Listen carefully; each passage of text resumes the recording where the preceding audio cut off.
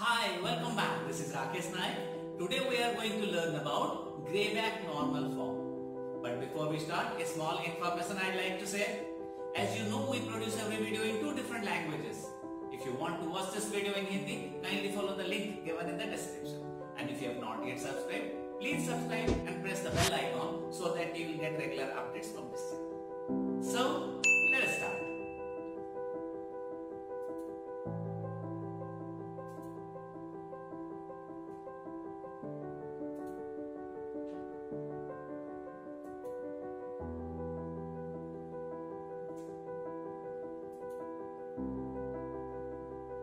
In our previous videos, we have seen what is the requirement of a normal form, and apart from that, we have seen what is Chomsky's normal form.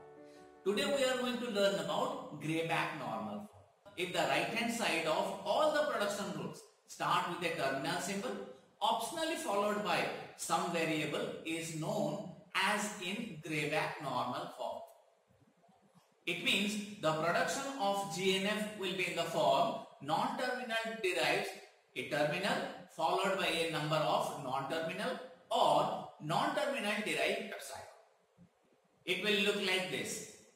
If the capital letters are the non-terminals, then I can say a non-terminal derive first a terminal symbol followed by any number of non-terminal, or a non-terminal can derive an epsilon. Basically, this normal form is given by Greibach. We already had discussed Chomsky's normal form, and now we are discussing Greibach normal form. And what is the need of one more normal form? We know that every context-free grammar is recognized by a push-down automata. And the first advantage is the stack alphabet of corresponding PDA can be obtained directly from the rules of the grammar. The second advantage is the production with the left recursion is completely eliminated. And the third advantage of having Greibach normal form is every context-free grammar is essentially a language whose members are string of balanced parentheses up to renaming of parentheses. So these are the three advantages we are having by using a Greibach normal form. So let us try to see what are the steps that we are going to follow when we are going to convert a context-free grammar to its corresponding Greibach normal form. The first step is, if the grammar contains null production or unit production, then we must eliminate it. And if the grammar is not in Chomsky's normal form, then first of all convert it to Chomsky's normal form. The second step is rename all the non-terminals into some AI in some ascending order of I. What do you mean by this? We'll be able to understand while doing a problem. The third one is, if the production is in the form AI derives AJ X, where I and J are the subscripts of the variable A, then in AI and AJ, I must be less than J, but it should never be in greater than equal to relation. And the fourth step is, if any left recursion appears, then we need to remove the left recursion and we need to convert it into Greibach normal form. Now let us try to understand this with the help of an example. Now here is a grammar given, S derived AA or A and A derived SS or B. The first step is, if at all in any grammar null products or unit products are there, first of all eliminate it, and if the grammar is not in Chomsky's normal form, convert it to Chomsky's normal form. So this grammar is already in Chomsky's normal form. You can see the right hand side contain two non-terminal or a single terminal. So it is in Chomsky's normal form. Directly we will go to the second step for renaming of non-terminal symbol by some AI in ascending order of I. So in this grammar I am having two variables S and A, but I will start with the first production. I will take that particular production and I will rename S by A1 and A by A2.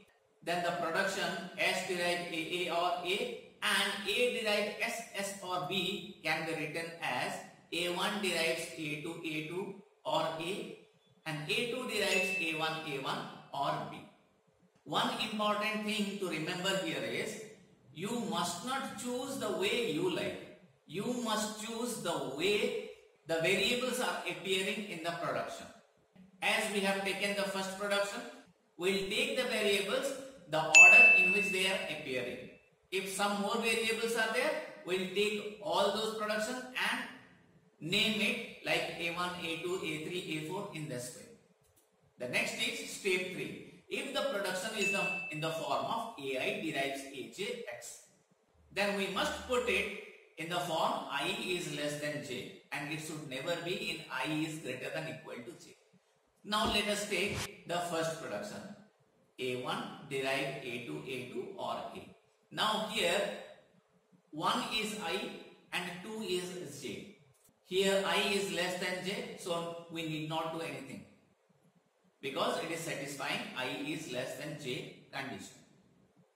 Now take the second one, that is A2 derive A1 A1 or B. Here 2 is I and 1 is J.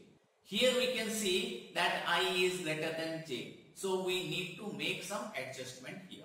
So what adjustment we'll do? We'll substitute the production starting with AJ. So J is equal to 1. So instead of A1, we'll substitute the production which is starting with A1. So we are going to substitute this and we'll get A2 derives A2 A2 A1 or A1 or B.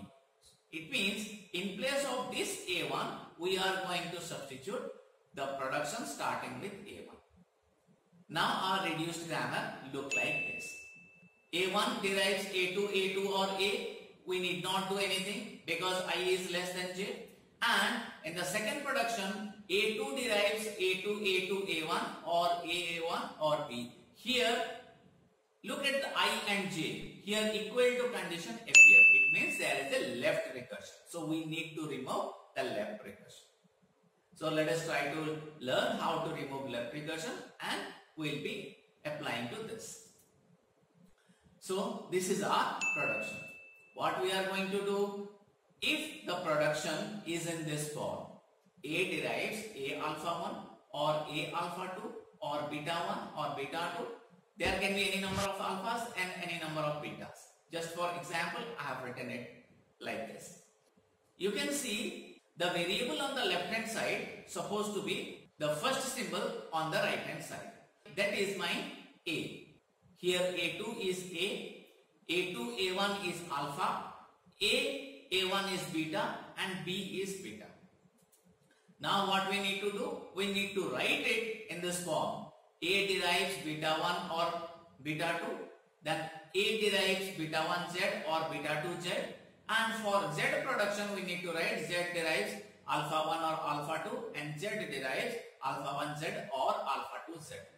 So we need to write this particular production in this particular form. So we can have A derives beta 1 beta 2. So what is my beta? A1 or B. So I have written A2 derives A1 or B and A2 derives A1Z or BZ. So these two productions are written in this form. Now for Z production you can write Z derives alpha 1 or alpha 2 and Z derives alpha 1Z or alpha 2Z. So alpha here is A2 A1, so Z derive A2 A1 and Z derive A2 A1Z. So we need to substitute it in our grammar and it will look like this. Now the last step, we need to write it in the form of Greibach normal form, that is a variable derived terminal followed by a number of variables or variable derived epsilon. Here you can see A2 derives A1, B, A1Z and BZ. This is already there in Greibach normal form. Here you can see on the right hand side the first symbol is terminal symbol and followed by any number of variables or simply a terminal symbol is there. So this production is already there in Greibach normal form. So what we need to do? We need to convert the rest of it. Take the first one. A1 derives A2 A2 or A. Now in place of this A2, if I want to substitute this, it will be in Greibach normal form. So it can be written as A1, A2, B, A2, A1, Z, A2, B, Z, A2 or A. So in place of this A2, I have written A1, this A2, then B, A2, then A1, Z, A2, then B, Z, A2. So in this way we have written. So the production with A1 is written in this form. So we have written it here. The next production is this one, Z derived A2, A1. It is not in GNF form. So the first symbol is A2. So in place of A2, we'll write this part. So it can be written as Z derives A1, A1, B, A1, A1, Z, A1, B, Z, A1. And the second production, Z derives A2, A1, Z, can be written as Z derives A1, A1, Z, B, A1, Z, A1, Z, A1, Z, and B, Z, A1, Z. Now we will be going to write all these things here. So we will be getting this particular grammar in which all the production are in the form V derives T, V star or V derives epsilon. The first symbol is a terminal symbol followed by any number of variables, or the first symbol itself is terminal and there is nothing else. So it is the required Greibach normal form. I hope you understood how to convert to Greibach normal form. In our next video, we are going to see yet another example of GNF. See you then. Take care. Bye.